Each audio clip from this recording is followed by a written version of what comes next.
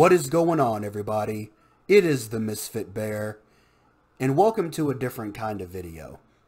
You know how I recently did the 2 reactions to Diablo? I am still amazed at how much love both of those videos have gotten. Like, I reached, my end of the year goal, and it was a goal I set that I didn't even think I would reach. Like, at one point in time, when I was bouncing between, numbers over and over and over for weeks and months, I was like, if I don't get it, so be it. But it sucks to put my mind to a goal and not see it succeed. And then it happened, and I'm still blown away. Thank every single one of y'all from the bottom of my heart that showed that video support. I love every single one of y'all. You have absolutely no idea. My grizzly nights. Speaking of which, I am wearing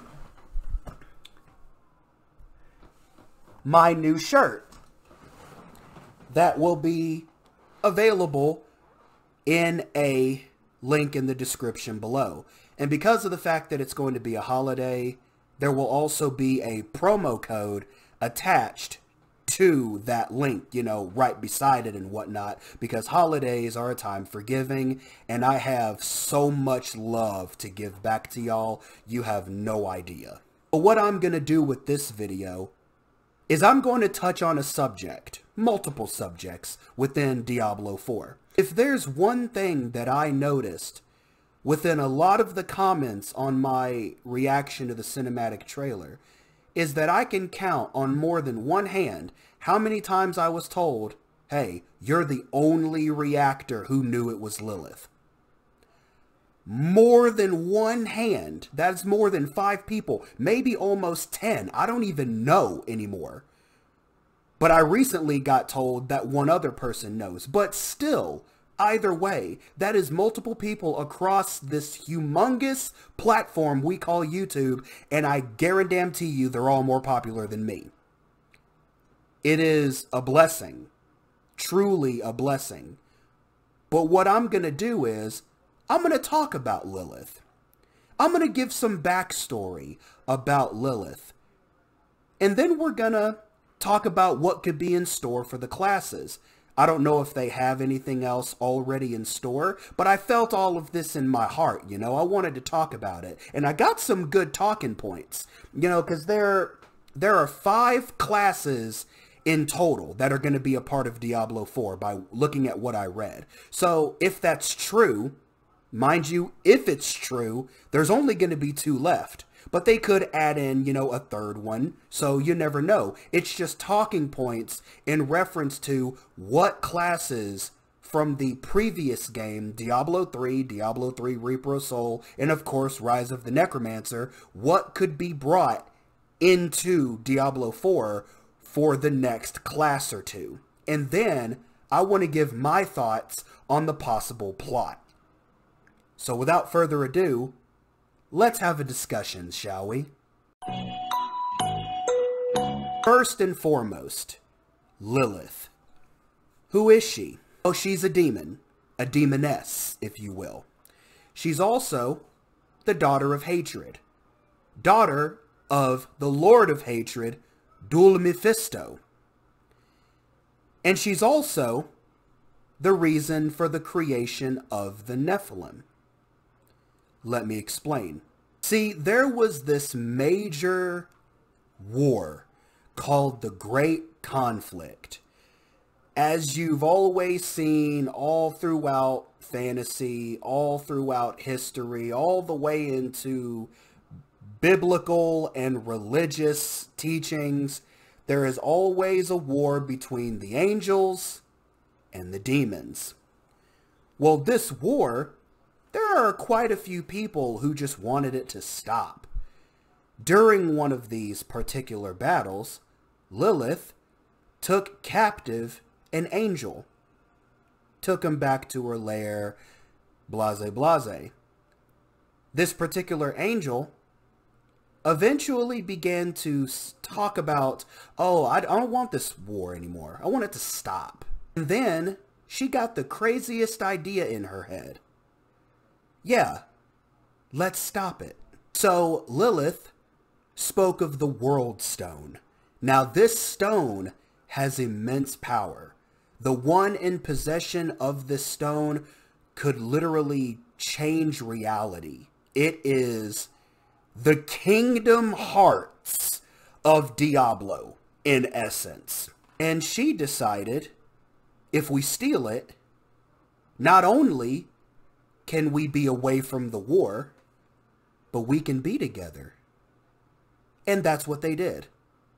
With the help of renegade angels and demons who also no longer wanted to be a part of the great conflict, they stole the World Stone and thus created Sanctuary. Inarius was like, oh yeah, this peace, it's gonna be freaking awesome. And Lilith was like, yeah, so will victory. But there's just one thing we need to do first. And thus, the Nephilim were born. First up, Rathma. Or, as his birth name is, Lenarian. He was the original Nephilim. The first child of a demon and an angel. And all of the other renegade angels and demons were like, whoa, he's stronger than them? Hey, you want to make some half angel, half demon babies? Hell yeah. Let's do it. And thus, the Nephilim as a whole became a people. But eventually, the strength of the children weighed heavy on the minds of the parents. A lot of Inarius's renegades were like, so, you know how we initially thought that them being stronger than us was cool?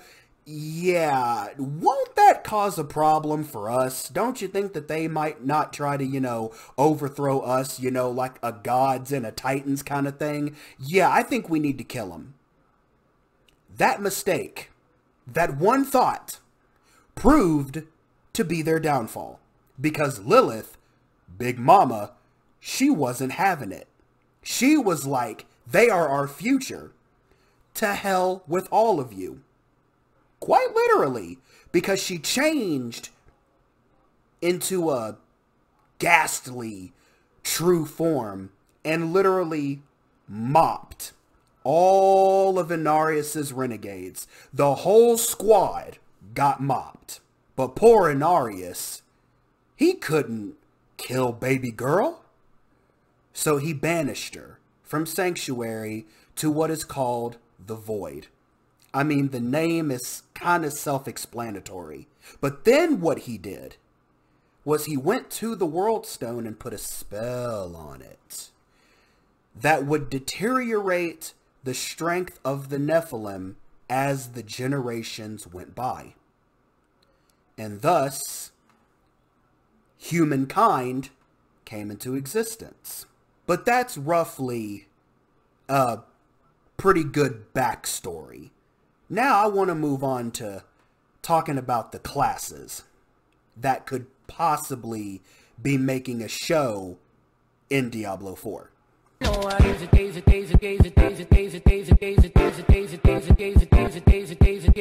So we already have the gameplay of 3 classes: the Barbarian, the Sorcerer, and the Druid. Now, if we're taking into consideration if there are only 5 slots for characters, then they only have 2 to fill. Let's go over what the possibilities could be. In my opinion, there has to be a Crusader. Like, you can't have demons in a game without some kind of holy warrior. Granted, the Crusader didn't become a thing until Reaper of Souls, but either way, it still makes sense. If they don't put in the Crusader, I'm gonna be shocked. But I will understand.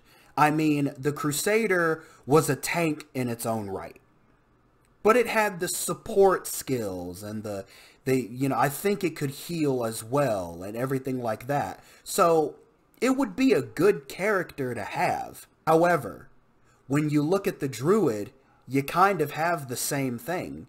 I don't know if the Druid is going to have any support style, healing powers and stuff like that, which would make sense for a Druid to have. But if they didn't want to bring in the Crusader, they wouldn't need to. If they supplemented the Druid with the proper abilities to compensate, then it wouldn't necessarily be no harm, no foul. Hell, if they really wanted to, they could give the Druid an ability to where they transform and run with increased speed, kind of like the Crusader's horse. However, if they're going to do that, I just hope they remember the 3-second delay if you were playing with somebody else and you literally sat running off screen for 2 to 3 seconds waiting for your partner to bamf to you. I have been a part of this, and I was the one on the horse. Trust me, that needs to be fixed. Plus, you fought with a Templar in Reaper of Souls. And one of the last few lines of that Templar, he said that he was going to go around, find other Templars, tell them where they did wrong, because the Templar order was corrupted by, you guessed it, Mephisto, who is the father of our blessed revived mother. Does anybody smell a coincidence? Because I kind of do, and it smells like bacon. The monk was available in the base game. If you want a DPS, that's a solid option. Now that I think about it, that was quite possibly one of the only options. I mean, I considered the barbarian to be a tank. Duh. But as far as melee DPS, the monk, that was damn near the only option. So monk would be pretty solid. The demon hunter, now this is going to be me just rambling on. But I look at the demon hunter and you might as well have a gunslinger. Because that was damn near what the demon hunter was. I mean, fully automatic hand crossbows. They might as well be pistols. I mean, come on now. Think about that. Plus, on top of that, yeah, it was a dex-based character, a class. And it had traps and all that stuff to kind of slow down the opponent. But outside of a couple of rolls, it really didn't have anything close quarters. And if you managed to roll yourself into a corner, yeah, you could get overwhelmed pretty damn fast. At least with a gunslinger, you could get away with an explosive, like a bomb or something. So if you're going to bring in a ranged DPS, at least come up with something that has a better close quarter option instead of just ducking and dodging out of the way. But that's my opinion. The witch doctor, you might as well axe that. You might as well. Because the primary thing that I saw with the witch doctor was a lot of summoning. You don't necessarily need summons anymore because of the druid.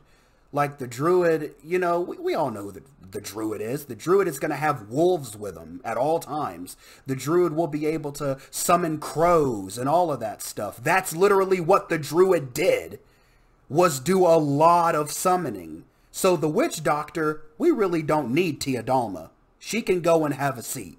And then there is the necromancer. Now I've seen some of the tweets on the, Diablo Twitter, where some people are saying, hey, just give us the necromancer.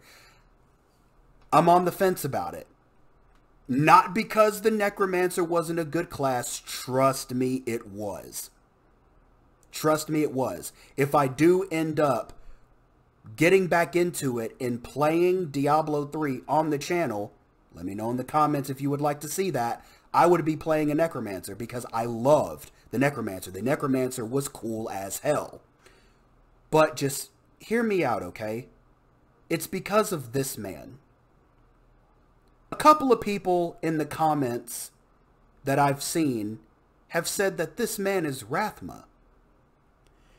Now, while I could believe it, there are a couple of things that would not be good for a Necromancer class. Number one, Rathma is the OG Necromancer. Like, he started all of it, learned the balance and everything. He taught it. He had his own priests. The priests of Rathma were what they were actually called. It was just the public that started calling them Necromancers. And just think about it. If that is Rathma, and if he did play a role in the revival of Lilith, which obviously he did, don't you think that he will possibly be a boss? And if that's the case, why would a priest of Rathma go against Rathma? It just doesn't make sense. However, there is something that supports him being Rathma. And it's because of this guy. Yep. The guy that was left to die by Tweedledee and Tweedle Dickhead came back with a vengeance and just snap crackled. Yeah, you know the rest. But what solidifies him being Rathma is this guy. Yup. The same.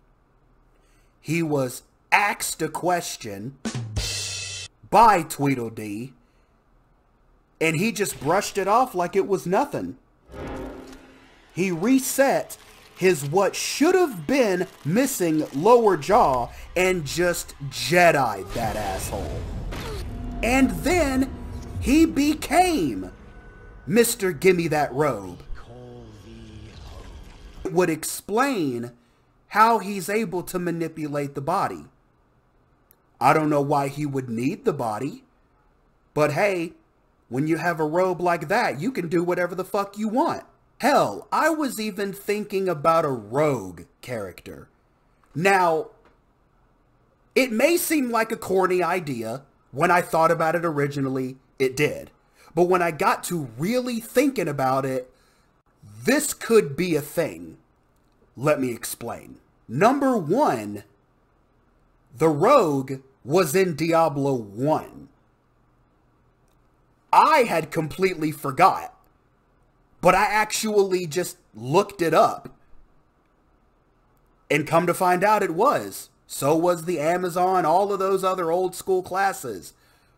But then when it really got down to it, it's like, if we're talking about 5 characters, wouldn't it just make sense to just make a solid DPS character? I mean, think about it. You have the monk. Okay, that's melee DPS. You get rid of the staff, and you replace the fist items with daggers. Dual daggers. Then you take the demon hunter. You take away the machine gun crossbows, and you just keep the bow. You put them together, and then boom, you have the rogue. You have a fully fledged DPS class that can do melee DPS as well as ranged DPS. And just think of the builds. We have poison builds. We have bleed builds especially. I see 2 top tier builds just in that alone. Plus on top of that, if they could come up with an ability that would allow you to like vanish from sight, like throw down a smoke screen or become invisible or something like that, then you got critical. And everybody loves a good critical build because critical builds are the one-hitter quitter of RPGs. But then that would come a little difficult in a boss fight because, I mean, if any of you played Diablo 3, look at Malthael. Malthael was relentless. Like he was always following you no matter where you went. So that would be a little difficult, but at the same time, it's not impossible. It would just be stat dependent. Like it could be dex dependent on how easily you could slip away. And the difficulty could be increased during a boss fight. But if you have more than one person, or you're playing with 3 or 4 people in total, then you have the concept of aggro. Then it gets a little confusing there. But at the same time, that would be a solid DPS class. I mean, I'm hyped just for the idea. We need to get this to Blizzard so we can make this shit happen, because I support it 100%. Outside of other classes, I can't really think of much else, you know? I can't think of much else that could fit the bill. You know, I mean, they could throw in the Amazon for DPS, but then who's going to be ranged? You know, then they'd have to have a solid ranged-only build. I mean, if they really wanted to, they could use the Amazon to replace the Crusader because of the aspect of the defense and the shield. But hey, like I said, this is all speculation coming out of my imagination. Bars. Let's talk about the plot.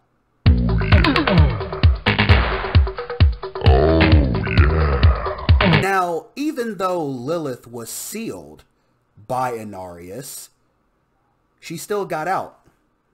And then she socked it to him and reversed what he did.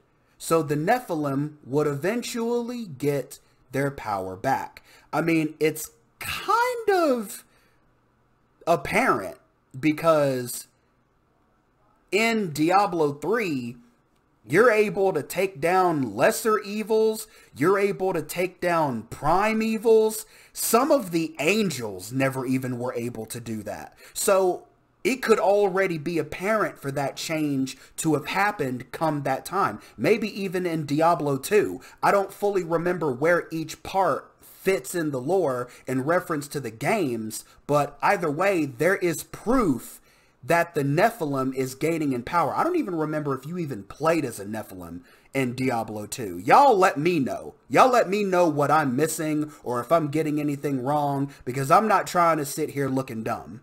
But eventually, some of the humans began to summon demons because, you know, some of them decided to go to the dark side of the Force. And then the Primes, the 3 big wigs, knew of Sanctuary. And that was a rough time. More fighting. And then our boy Inarius was captured again by, you guessed it, Big Daddy Demon Misfitbear. And not to mention that, but he was also tortured. He had his wings yanked off. His skin was torn asunder by hooks. He was put in a room of mirrors. The worst thing of all, Mephisto cut out his dadgum eyelids so that for eternity he can just stare at what he's become. I feel really bad for the guy. I really do. Because at the end of the day, he just wanted peace. He didn't want this war. He didn't want the great conflict. He just wanted to kick back with his feet up with this fine demoness right here. And then he lost everything. Quite literally. His life is a living hell. And according to the lore, it still is. As far as the lore on Inarius is concerned, he's still down there. So Inarius definitely has to be a part of Diablo 4. I mean, think about this, okay? How crazy would it be for Inarius to somehow escape or you're in the burning hells in a stage or whatever, an act, and then you fight him and he's gone completely mad because of the torture and the pain and having to look through it all. We don't know how long he's been down there. We would not know how long he has suffered, but it would be enough to drive him crazy. And I can honestly say I could stand by a mission to put him out of his misery, because I would want to. I would hate to go through that. I would. But back to Lilith. She did speak of victory being a thing, being assured, before they brown chicken brown cowed. But she went to the World Stone and reversed what Inarius did for a reason. My guess is that she's going to try to end the great conflict using the Nephilim. Because, I mean, think about it. If the Nephilim get back to their prime power like they were in the very beginning, ain't nobody gonna stand a chance. Plus, if you played Reaper of Souls, you get to see Malthael do a pretty big oopsie. He cut the Black Soul Stone during the fight with you, and he absorbed all of the primes and the lesser evils that were sealed within. Well, when you destroyed him, quote unquote destroy, it released them all. So not only do we have Lilith and possibly Rathma, but we have a whole cast of people that we could possibly fight, dating from the first game on. I am super psyched. You have no idea. But in the end, it's all speculation, and it's coming from my imagination. Bars. I hope y'all enjoyed this video. If you did, give it a like. If you have anything to add, leave a comment down below. If you're interested in seeing me play Diablo 3, let me know. It's something I've been thinking about doing. So, hey, feedback, I love it. Until next time, I appreciate all of you for watching. Like and subscribe for more, for I will continue to make these videos for many moons. Stay safe out there, and never forget to holla at your bear. Peace out.